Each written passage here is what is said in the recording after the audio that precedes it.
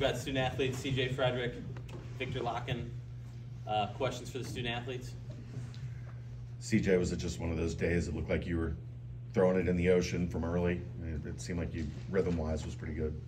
Yeah, I just wanted to come out and be aggressive, and trust the work that I put in all season. Credit to my teammates that are finding me.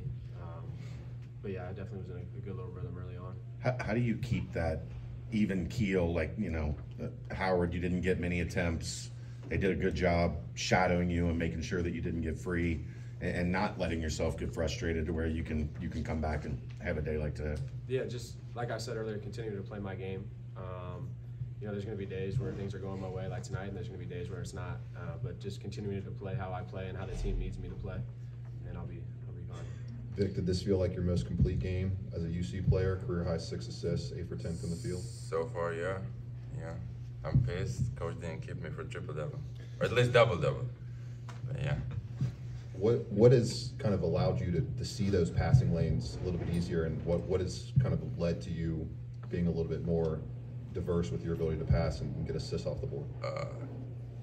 First of all, I think a lot of the passes were like regular passes. People just made shots, like one pass in the corner, we're just trying to play. CJ makes a shot from a corner, or who else I passed to? Odie. Like they weren't guarding Odie at all. I just like swing it to him. Like it just not a good defense. Like they didn't pressure me as much, I feel like, and that's what created those opportunities.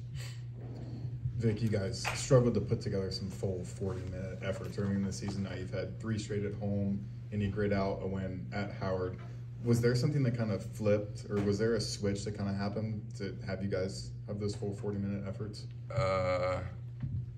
I didn't think we had a full 40 today, too. We started just trading buckets at the beginning of the second half.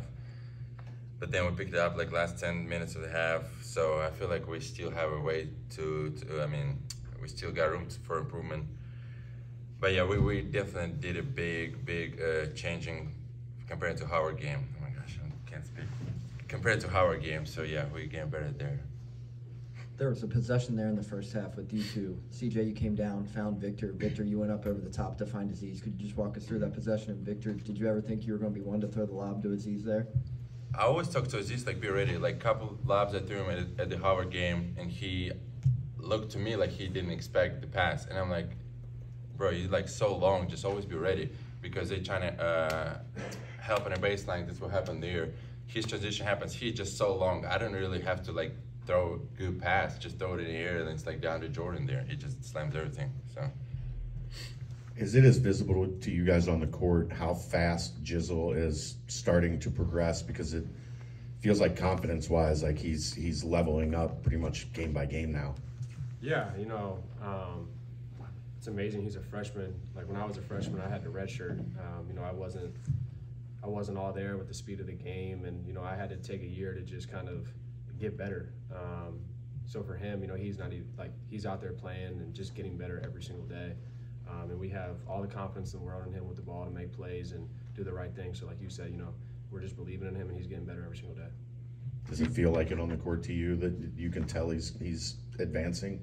Yeah, I can feel it. I can tell.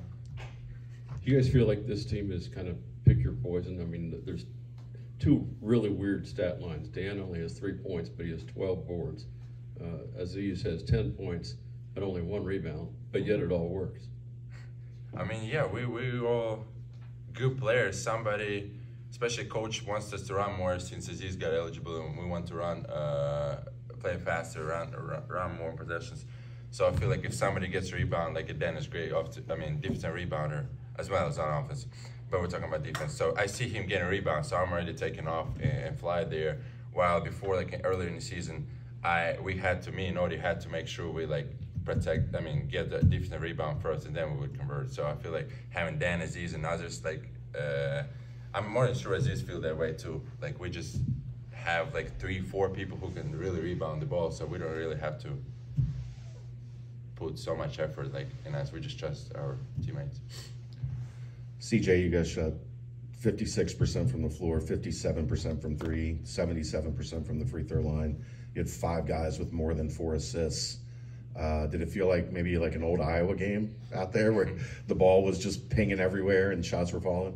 Yeah, it did. You know, a big emphasis was, you know, getting stops on defense and just running.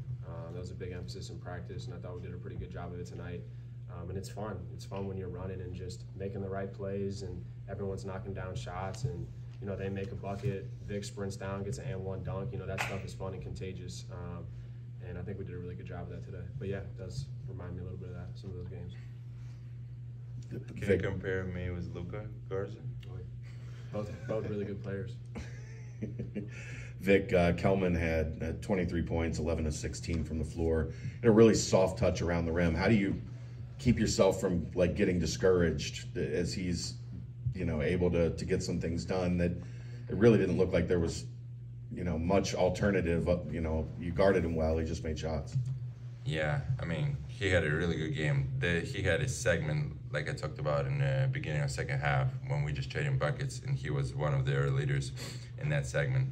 So we just had to be more physical in the post. Guarded was all five, not worried necessarily about our guy, but just help the guy who was guarding the post be more physical. And a couple points he scored off of the offensive rebounds. That's what we talked about in scouting. Like, we had to box out, clear the weak side. So some of his points were our errors, but I have to give him credit. Like, he can finish with like ball hands. So yeah.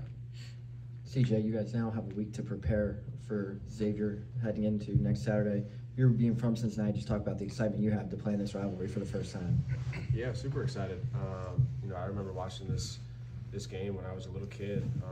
Used to be, you know, one of the best days, just to come home, and my dad would bring home Skyline and we'd watch the game. So, you know, we have a lot of days to prepare. So it's just tomorrow getting better, the next day getting better. Just continuing to get better every single day. You both had great nights shooting the ball. Did either of you feel threatened by the three-point artist known as Odie Obama?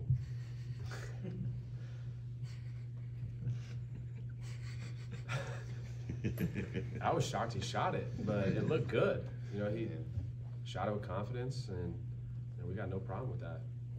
How do you guys feel the experience at Howard is going to play into this week of preparation, and just how valuable do you guys think that was of going through those tough moments of, because obviously at home this year there hasn't been a lot of those, but you got that experience on the road heading into your second true road game against them. It's huge. You know, after that game, we had a couple days to get ready, and it wasn't like, oh, like we won another game, we've arrived. It was no, like we have to get better, and there's things that we need to improve on. We didn't play our best game, so it's having that same mindset going into this week. Yeah, we played well today. We didn't play the best game we thought, but it's continuing to get better every single day and preparing for another really tough road game. I don't know your birthdays, but December 14th, 2001 was the last time UC won at Xavier. Some of you guys weren't born then. I mean, do you think that might come up this week? Yeah, hopefully we'll stop the streak. Well, yeah, we want to get a win, and yeah, obviously, streak sounds crazy, but yeah, like if we would win the year before last year, we would still want to win. So, yeah. Any other questions for the student athletes? Thanks, guys.